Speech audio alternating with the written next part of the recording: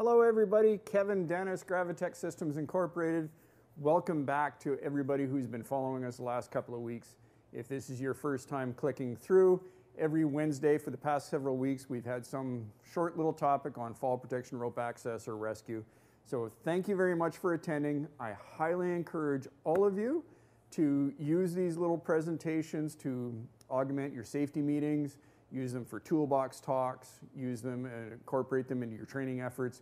Anything you can do to spread the word out there to protect your people up at heights. I also highly encourage you to type in information or questions into the chat boxes. I'll ask if there's any questions at the end of the session here where you can type in questions live. But if you're on our YouTube channel or on our website, please feel free to put things into the comment box. Even if you're trolling me, I still appreciate hearing from you as we gladly we greatly appreciate everybody's support over the years on our training engineering efforts. So thank you very much, everybody. Make use of the chat boxes. All right, so last week we had a short session on flexible horizontal lifelines and the challenges that they present. And those two challenges mainly being the clearance, additional clearance requirements because the line deflects or sags, as well as the potential for really high loads on the end anchors. So we're kind of going to dovetail into another type of horizontal lifeline, and that's rigid systems. But let's take a look at some of these other flexible systems here to start. I want to finish off the topic here on flexible systems. All right, so like I was saying last week, the two big challenges with flexible systems are the additional clearance requirement and the potential for high-end anchor loads. So the easiest way around that, or the engineering and design side of it, is phone up the equipment manufacturers and purchase one of their off-the-shelf components. Now, I'm not talking about their lifelines in a bucket or their temporary rope systems. Every manufacturer has got a purpose-built product for fixed or engineered lifeline. This one up here is key lines, key clamp. Next one is 3M Sala, Capital Safety, MSA Latchways, Honeywell Miller. This one here is Uniline, and then XS Platforms. So the nice thing about purchasing one of these is the manufacturers, when you buy them, they put you in contact with a certified installer, namely Gravitec Systems. We install and design all of these systems. Or you have your own qualified person do it. But the nice thing is you plug in the parameters of the line that you're designing. So how far apart are your columns? Are you top of a bridge? Is it a crane rail? Whatever the situation may be, you plug in the parameters, you plug in the number of people, and number one, it spits out a parts list. So from that bolt all the way around to the other anchor, you get a parts list. So you're a qualified person or engineer, you're not sourcing bolts, turnbuckles, shackles, cables, figuring out how to swage them, et cetera, et cetera, et cetera. So it's much more efficient from the supply point of view. And just as importantly, the software then spits out what your intermediate anchors have to hold, as well as the end anchors. So to satisfy OSHA's 2-to-1 factor of safety, their software puts out the number that will be realized at your end anchor. So all that the certified installer has to do, or your qualified person, is take that number and integrate it into the existing structure. So it's the most efficient way to design a permanent flexible system. Okay? So that was just kind of a cleanup from last week. But many times, due to clearance or end anchor loads, a flexible lifeline, no matter who it's from, won't work. And that's what brings us to rigid systems.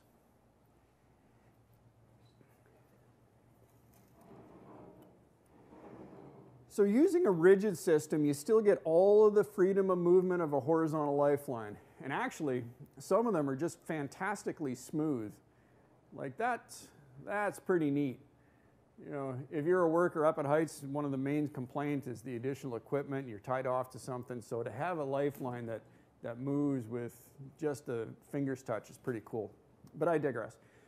So with a rigid system, since you're using rigid material, I don't have the clearance requirement. Okay? But just as importantly, the rigid systems behave differently when it comes to the engineering out of the structure. We know that flexible lines, due to the magnification of the loads, you can potentially have end anchor requirements in tens of thousands of pounds, and that doesn't occur with rigid systems.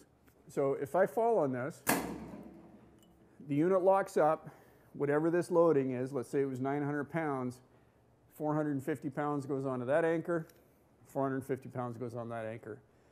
So I can't tell you that rigid systems are safer than flexible systems. They just behave differently.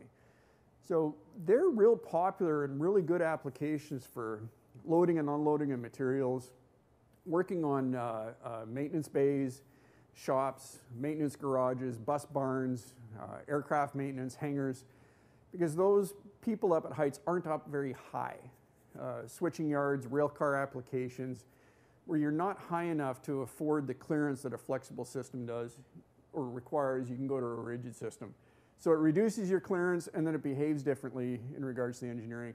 And those numbers change as I go closer to the anchor, but for all intents and purposes, the load is just distributed equally to the next two anchors. So I want to show you some more elaborate systems, and we'll take a little walk through our GTI here. This is my opportunity to shamelessly sell the place. You know, when you look around, you won't find many training system or centers in North America that have got dedicated equipment inspection, a roof anchor system with 25 different anchors that goes from 0 to 1212, 2 inside towers, 2 communication towers, got a monopole, got an aerial lift. I'm walking too fast for my cameraman. I've got a wide variety.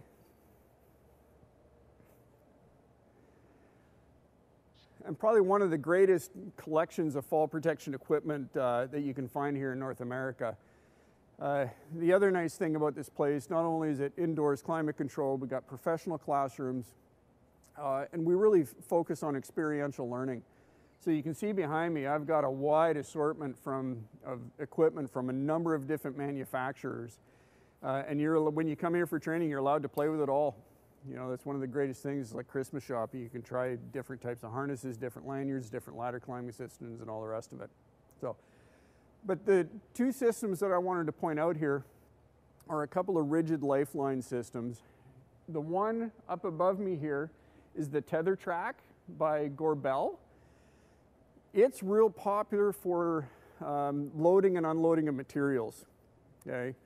As a vehicle can pull into this track here, whether it's a flatbed, barge, rail car, whatever the situation may be, and somebody's loading material into it, whether it be by auger, forklift, or crane. But to tarp a load or secure a load or dip a tank or whatever the situation may be, number one, you're not very high, and the line above that car can't conflict with the fall protection. Or sorry, that line often conflicts with the loading. So what Gorbel did is the blue line is actually your rigid rail, and there's 2 box tracks inside of there, and then they're on a cantilever. So the vehicle can come in, it gets loaded, and then before workers get on top of it,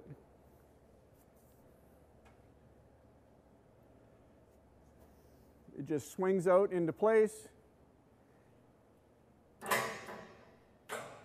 You lock it in, and then workers bring the self-retracting lifelines down. There's 2 lifelines, 1 for each person, and those rails run independently, so these people can actually work back and forth from each other, whether they're securing a load or tarping or whatever the situation may be. And these systems can even get a little more elaborate.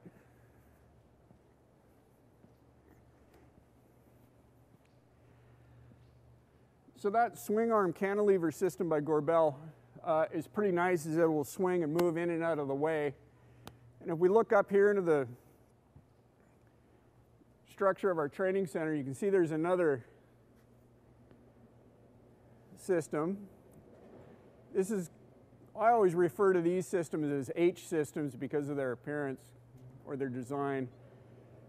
But just like an overhead crane, I've got 2 rails with the box beam, and connected to those 2 rails is the aluminum bridge.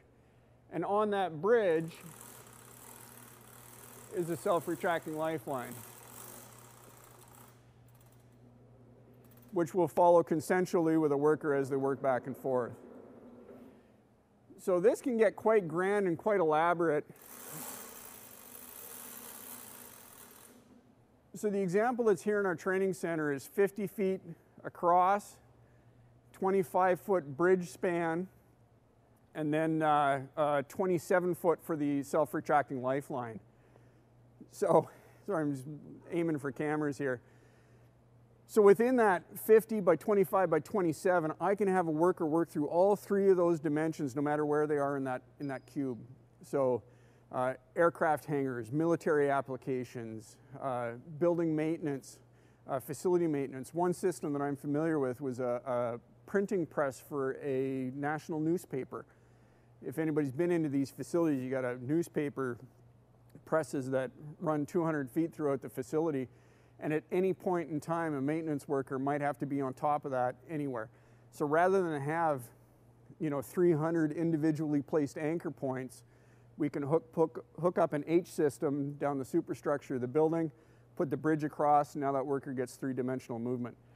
Up and down with the SRD, east and west on the bridge, and then I can even move that bridge north and south, whatever span you have it. So, summarize. The horizontal lifelines or rigid systems, I don't have as much clearance. They behave differently, and that's the pros. The cons are they're typically a little more expensive because of the excess or the increase in material, and they're a little more difficult to install just because you're hoisting beams and steel rather than stretching a cable or a line. So if any of this interests you, excuse me, if this interests you from an engineering point of view, you'd like to crunch the numbers on end anchor loading, clearance requirements for horizontal lifelines, you might be interested in our qualified person class. The next one occurs here November 2nd through 6th. If you're a safety professional or a foreman or lead hand, you might have an interest in our competent person training class. And those occur every month. Sometimes twice a month in our busier times. And the next one here is going to be end of this month, September 25th, 26th, something of that nature. So that's it. Thank you very much, everybody. You won't see me next week as we're out on assignment, but you'll see me the week after. Thank you very much.